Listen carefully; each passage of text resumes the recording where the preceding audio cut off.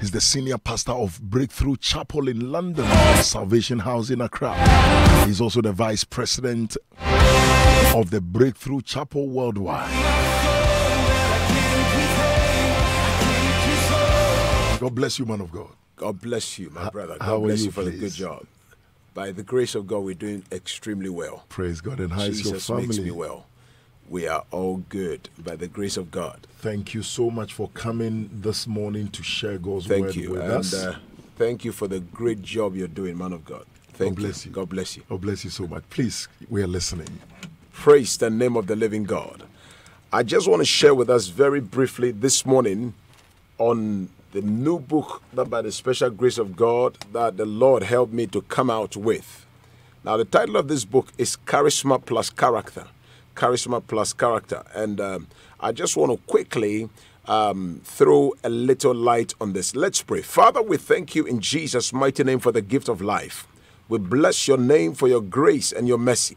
We thank you that your presence is here even to heal and to bless and to turn things around in Jesus' mighty name in the favor of your people. Let the name of the living God be exalted, be elevated, and be lifted up.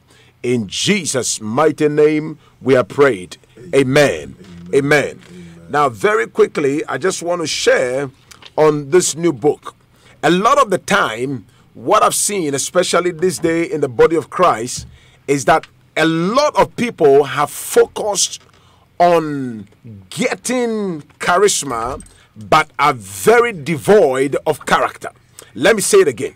A lot of people have focused on amassing charisma, but are very deficient on character. Now, it is very important in this life to understand that a life of charisma without character is a flawed life. A life of charisma without character is like a life full of kwashiorkor. It is a life that is malnourished. A lot of people today want anointing, but they don't want character. A lot of people today want wealth, but no character. A lot of people today want beauty, but no character. Whenever you live in life with charisma, but no character, you are bound for disaster.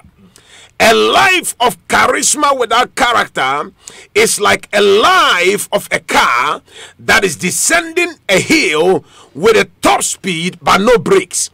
What happens is that you are bound to crash.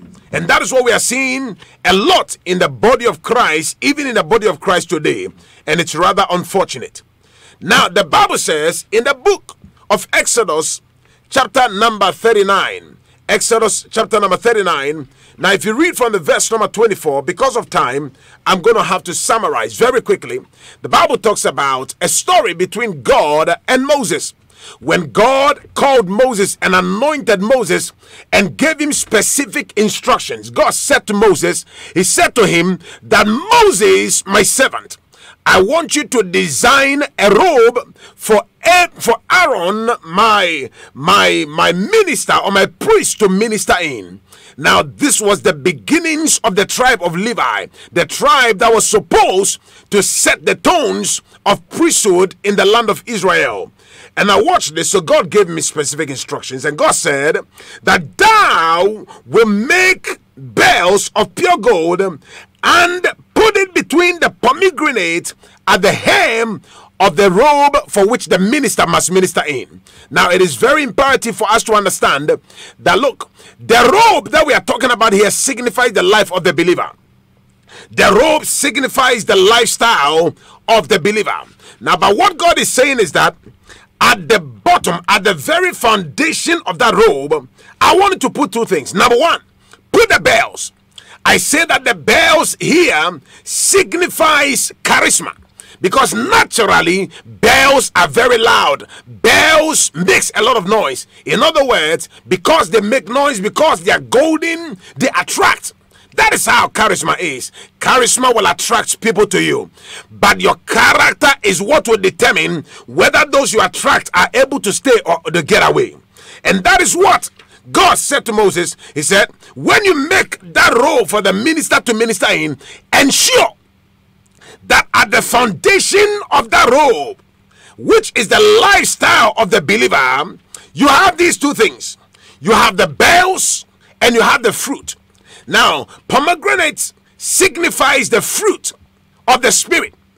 Charisma signifies the giftings of the Spirit. And it is very important for us to understand, if you look at the Bible very carefully, in the book of 1 Corinthians chapter number 12, from the verse number 1, if the Bible talks about the fact that we must desire spiritual gifts and we must not be ignorant of these ones. It talks about revelational gifts. It talks about power gifts. There are so many gifts, 9 solid gifts that the Bible talks about in there. The gift of prophecy, the gift of miracle, the gift of faith, the gift of discernment of spirit, the gift of tongues, and all of that. But you know, in getting of these gifts, we must always balance it with character. So therefore, in the book of Galatians, chapter number 5, from the verse number 19, the Bible says, the works of the flesh are manifest, which are these. And then the Bible begins to actually go and number or list or outline these ones. It talks about fornication, it talks about uncleanness, it talks about adultery, and so many of them. And then when it was concluded, Paul writes and says that they which do these things shall not inherit the kingdom of God. But then if you look at it very carefully, from the verse number 22, but the gift, by the fruit of the Spirit is love. And then goes on to enumerate a number of giftings, a number of blessings, a number of fruit that love begot. So he said, but the fruit of the Spirit is love. And then talks about joy, and then talks about peace, and then talks about patience, long suffering, and talks about all the other fruits that follows. And that made me to understand that a life that is full of charisma and a life that is not blended with character but full of charisma is a life that is so much devoid and deficient of the gift, of the joy, of the peace, of the love, of the fruit of the Spirit. Because anytime you have the principal fruit, that is the fruit of love, love begats joy, joy begats peace, and so on and so forth. So you don't struggle to exude joy. I am here to announce to somebody that is listening to me this morning, under the sound of my voice, that God's perfect will concerning our lives is that you and I will have a life full of charisma, a life full of wealth, a life full of beauty, but well blended with character. Let me give you these examples as I prepare to close. Watch this very carefully here. The Bible talks about a number of characters, and I love it so much when I read about these characters, because you know, whenever you read about the lives of some of these characters, it gives you a very straight pathway either to succeed or to fail. Let's look at the life of a man by the name of Jacob. Jacob set out at the beginning of his life. The Bible says when he had married, in fact, he will go on to have children with actually some very powerful women. There was Leah in there, there was Rahel in there, and the Bible says he actually went on to take their mate and had children with them as well, and had 12 children. So the 12 that became the tribes of Israel: Reuben, Simeon, Levi, Judah, Gad, Naphtali, Dan, Asher, Issachar, Zebulun, Joseph, and Benjamin. 12 of them. But watch this. When it came to the life of Reuben, the Bible says in the book of Genesis chapter number 49, from the verse number 1 downwards, that Jacob was about to die, called his sons and said, I have to bless you before I go and join my fathers. So Jacob had to bless the lives of his sons.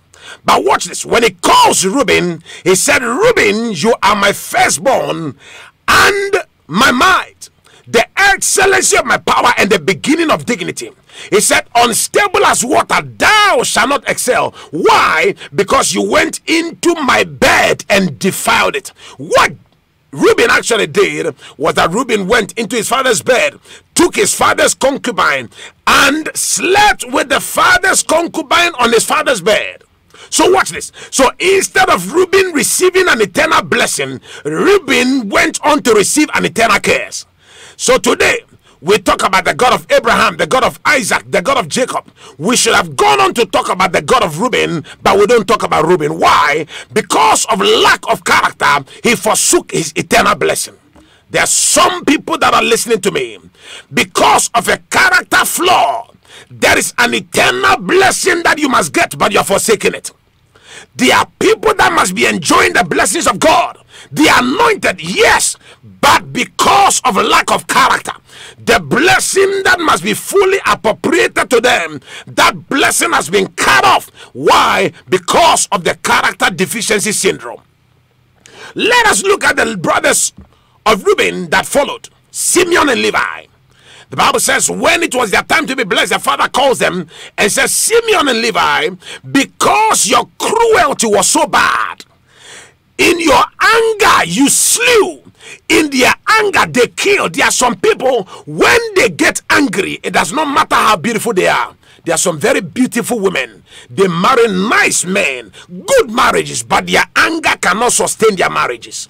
There are some very handsome men, when they go out of town, very lovely, but for some reason, you know what, people see them very nice, but in their homes they turn their wives into punching bags. Why? Because their anger is cruel. He said, Simeon and Levi, your anger was so cruel, and because of the cruelty of their anger, they were not able to also access the blessing of their father. Look at the life of Samson. Samson was a man that was supposed to fight to deliver Israel. But watch this. Every battle that Samson fought, every fight that Samson entered into, was actually because of a woman that Samson loved. Samson never did anything for Israel except when it concerned a woman that Samson loved. Look at it very carefully, and you realize in the book of Judges it was there. When he had to avenge his enemies, it had to be over a woman.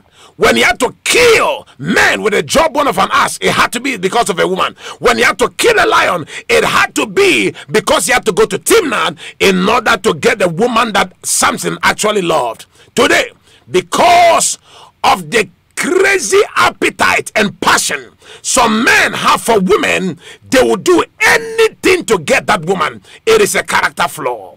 I am here to encourage you that look, you can forsake your eternal blessing because of a character flaw. Maybe you are hearing me this morning under the sound of my voice. You are a believer, yes, but there is a particular character flaw, and that thing has so much denied you of the blessings of God. Sometimes we go to church, we are crying on God, believing God for a miracle, but God knows that if I give you that miracle, because of that character flaw, you cannot handle it.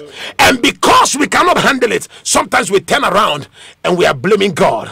Our nation is plunged into darkness because of character flaw.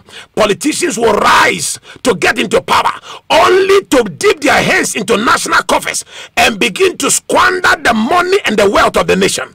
And then we turn around and you look at the lives of people lying in the hospital, common blood bank, people are suffering to get blood. Why? Because the money that is meant to go there, somebody is busily chopping that money. I am here to let you know that whatever we are doing under the surface of this earth, a day is coming we shall stand before the judgment seat of God and give an account of it. Have you blended your life, charisma, with character? I want to read this. Apostle General Sam Kwanchi Ankara wrote this about this book. He said, many have written on the subject, have spoken on the subject of charisma. Many have written on the subject of charisma, but very little do we hear the amalgamation of the two. It says it is imperative to read this book because you ignore the wise nugget of this book at the peril of a rising and staying at the top. People rose to the top, but to sustain their staying at the top became a problem. I am here to encourage you. I am here to let you know. I have seen men that were so huge but fell into the abyss of mediocrity, into the abyss of sin, into the abyss of evil, into the abyss of disgrace. Why? Because of lack of character. At the peak of his life, let me give you 3 examples in modern times and I'm done. At the peak of his life, at the peak of his stay in office, a man by the name of Bill Clinton almost lost the White House. In fact, he lost the White House. Why? Because of a young woman by the name of Monica Lewinsky. Not many years ago, one of the finest preachers ever in the state of Atlanta, Georgia. This man, very powerful man of God, at the church where he pastored, he had a membership of over 25,000 people. Unfortunately, by the time the man died, the number had dwindled to less than 2,000 because of scandals and because of character flaws. Ladies and gentlemen, I want to beseech you. Look, today, there are people like Jimmy Swaggart, lovely man of God. You watch him and you know that God has restored him. But some people will never want to do anything with him because of one mistake of a character flaw.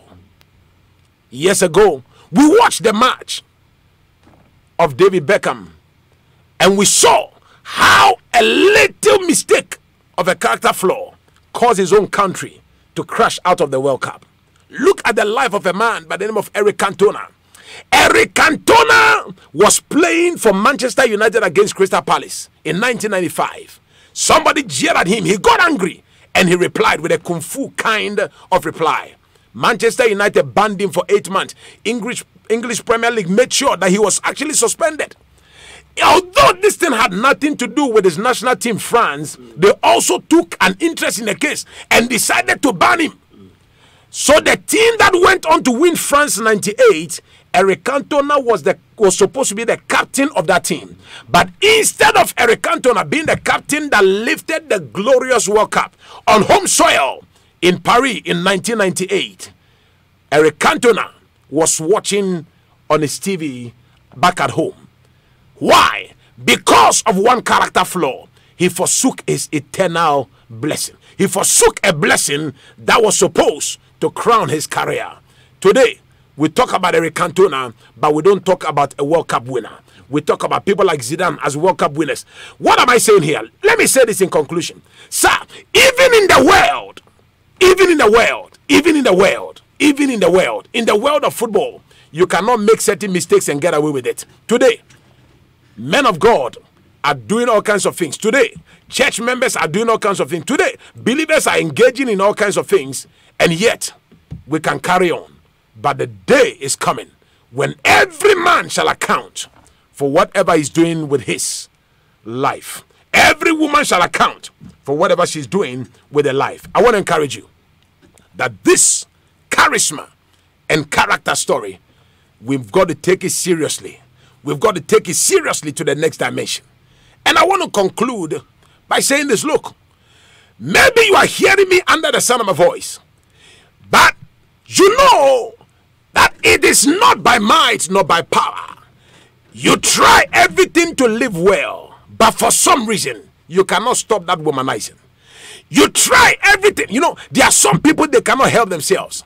One day I saw a woman and she was busily smoking, whether she was pregnant or something like that, but it was something so wrong. And she said, cigarette smoking is my habit. I cannot stop it. Maybe you have a habit. You cannot stop it. Let me tell you, it is not by your strength, neither shall it be by your might. Sometimes all you need to do is to surrender your life to Jesus. Sometimes all you need to do is to give your life back to God. Because when God steps in that situation, God has a way of taking over and making that which was impossible become possible for you one more time. You need Jesus. You realize that without God, you cannot do anything that is supernaturally inclined. Without the strength of God, you cannot fulfill the spiritual demands of life. Not long ago, we went to play a football match in the city of London. And this friend that invited me, we played for the team, we won the match 4-2 to the glory of God. When we had finished the match, he took some pictures. And I said to this young man, when we finished, can you send me the pictures? After 24 hours, the pictures were not coming. So I called him. And I said, my brother, can you send the pictures? When I sent the call, I did not get through. So I sent him a text. Then he replied. And he said, I'm in the hospital. I said, why? Is somebody not well? He said, you not believe it. After the game, I had a heart attack. This was somebody that we had just played a game for 90 minutes together. And there was no sign of that happening to this one. But all of a sudden, this is what I heard. And I'm here to let you know that life is full of uncertainties. Life is full of frailties. Life, you cannot determine what is going to happen the next minute. Maybe you are hearing me. You haven't given your life to Jesus. Maybe you are hearing me. You are in church, but you know that if Jesus is to come today, you cannot be sure of your inclusion on the list of people that will be raptured. I want to pray with you. Don't wait for another minute. Don't wait for another time. If that person is you, please, behind wherever medium you are hearing or watching or listening from, I want to pray this prayer with you. Say, Lord Jesus, I receive you into my life this day as my Lord and personal Savior. Forgive my sins, cleanse me from my unrighteousness, purge me from every iniquity. Come and stay in my life now and forevermore. In Jesus'